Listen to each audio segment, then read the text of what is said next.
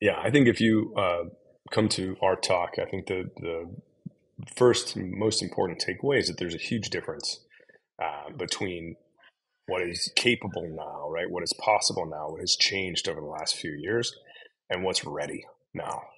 And I think that's kind of a big theme that we'll continue to explore is what is actually ready for production, what is actually ready to go into a factory, and how can we kind of understand from the exciting capabilities we're seeing outside of manufacturing what's going to be coming next, right? And where are we going?